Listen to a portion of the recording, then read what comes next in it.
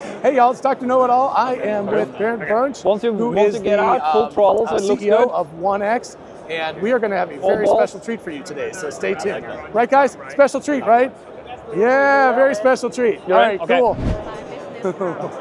Hey buddy. Hey. Oh, he's so little in person. Hello. Oh, he's so cute. So, I can talk to him. Yeah. How are you? I'm fine, thank you. How are you? Good. Can we shake hands? Oh, nice. Wow. That's good. Oh, that's good.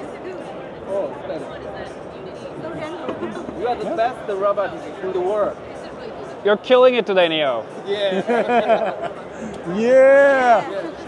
All right. Scott, eat your heart out. Yeah. That's right. Hello. Hello. I didn't know you could talk. That's awesome. Thank you. Yeah, okay, cool. I have a feeling you're going to be superseded here. Yeah. All right. Yeah. Okay, that's fine. Yeah. So, Bernt, first of all, thank you for coming back on the channel, and especially for making time in this very busy GTC. Did you see the keynote live this morning or not? Or were you I did. I got to see it live. Absolutely magical. Yeah, Jensen does such a good job. 2 hours, no notes, just everything you care about. Yeah, that's pretty impressive. No, thank you. No, thank you. You don't want to be watered? No. I showered today. It's fine. It's fine. So it has a sense of humor too. Yeah. Is Neo a he or an it or a she or?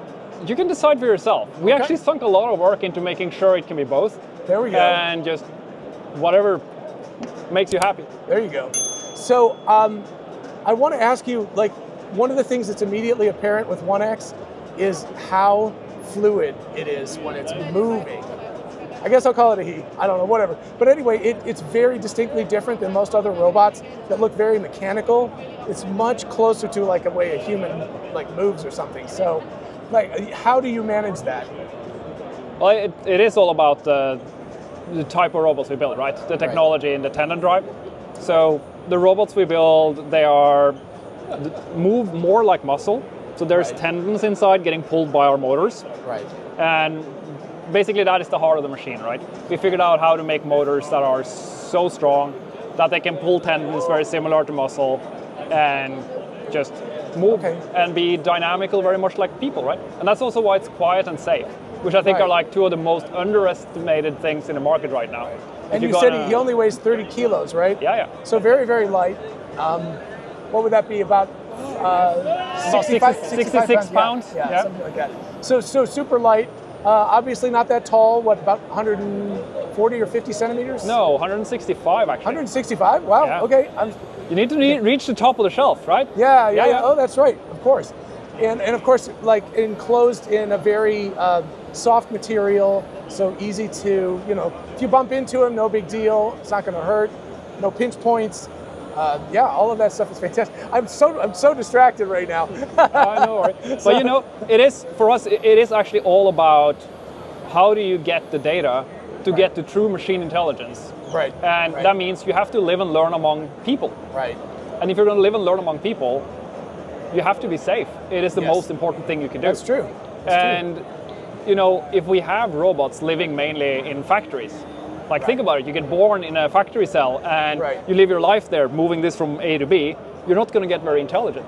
Right. But also all of this beautiful nuances of human life, like how you are careful around a pet, you hold the door open for someone that's all. If we want our AIs to be aligned with our culture, they actually have to get the data from living and learning among us. So can't wait for a lot of people, hopefully later this year, starting to, I always call it adopt a Neo, right? Yes. Yeah, right? Because it's going to be a journey. It's journey, not destination. No. It's not going to work it's not going to work perfectly day one. Right. But it's going to be a lot of fun and quite a journey. You can think of Neo as maybe a puppy. It's not perfect when you first get it, but then it gets better and better. Yeah, and your puppy will never do the laundry, right? But Neo will. Hey, man, that's the ultimate. Oh, there we go. Peace, Neo. What's up? Yeah. So, a specific question for you, because I know Dr. Scott Walter wants me to ask. What about the tendon drives? The big problem with them is that the calibration, because they can easily stretch, even if you have very, very, I assume you're using something like Kevlar or something. Yes, we are using our own proprietary tendons. There's a lot of problems with tendons. I'd actually say like when you start out, you have like tendons are the most beautiful solution you could think about from like a functionality point of view, right? If you want to build the best robotic system out there, you have to use tendons. And then there's like a full bucket of problems. It's like they stretch, they wear, they like number of cycles, like cycle life, right? Complexity, like all of these things. Right.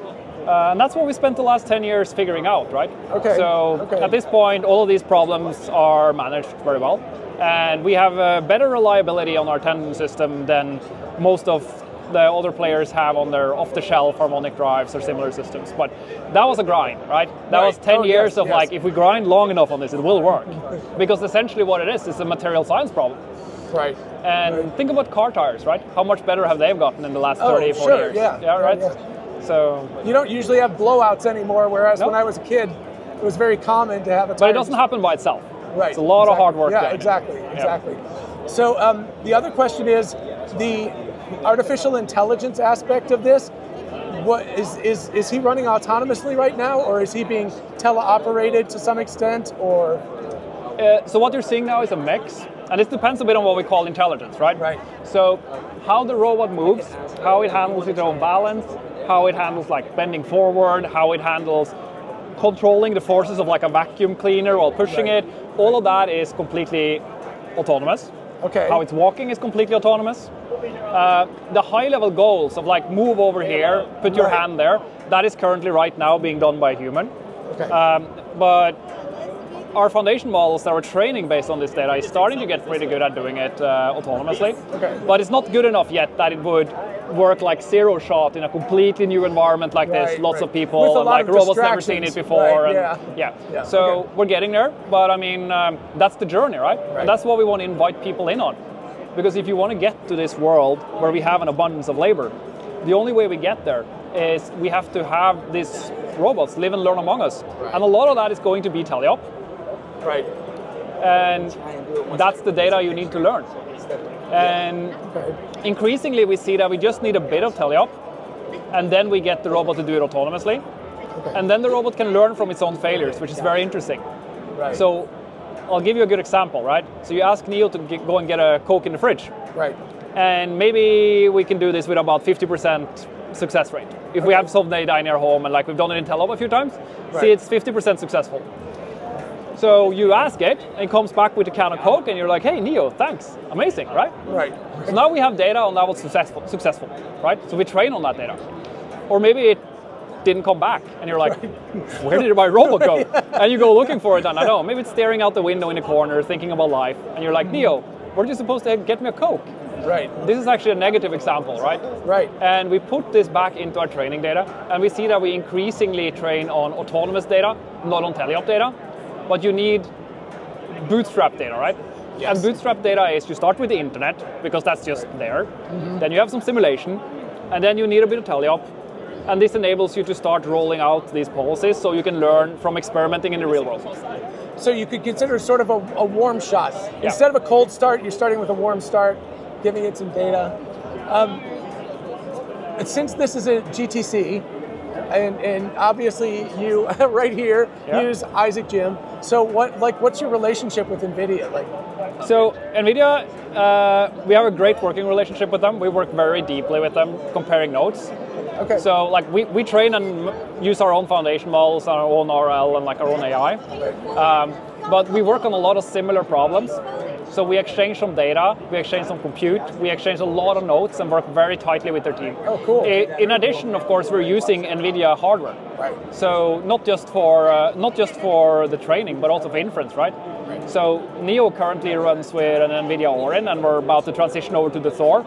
Okay. And there's a lot of low-level software work we're doing together with Nvidia to just ensure that this is very well suited for running humanoids in a home, right? Right. And so, yeah.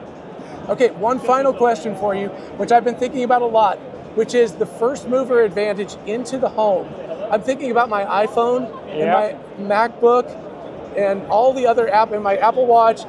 Once you get one thing in, would you consider this potentially a Trojan horse? If you can get into the home first and people like your product, that they create an emotional bond with the brand. Is that like, Had you thought about that? Or yeah, clearly. Yeah, but okay. to be like the most important thing we do isn't that. Okay. Like what gets me up in the morning, every morning, is I want to solve this problem. Right. I want to get to an abundance of labor, right? Because we're going to be so short on people in society doing labor. Right. Not just in the home, right? I look forward to giving people back 2.3 hours every day. Yeah, usually the that's nice. 2.3 hours you have with your Right. family after you're done with everything else. Right. And not doing chores at home. But of course, this is just the start. The reason we're going to the home first is because that is where the data is. That's diverse enough and high quality enough that we can get true machine intelligence, where you can basically prompt engineer the real world and get anything done. Right. Getting into industrial, retail, services, hospitals, elderly care, all of that, right? That comes shortly after. Right. So that's really what we're trying to do. So I think, yes, as a consumer brand, first mover advantage is very important. But I think the most important point here is the data. Right. The real first mover advantage is once you have this extremely diverse data among people at scale, it's very hard to catch up, right? Because you can just provide autonomous services that no one else can because you have the data.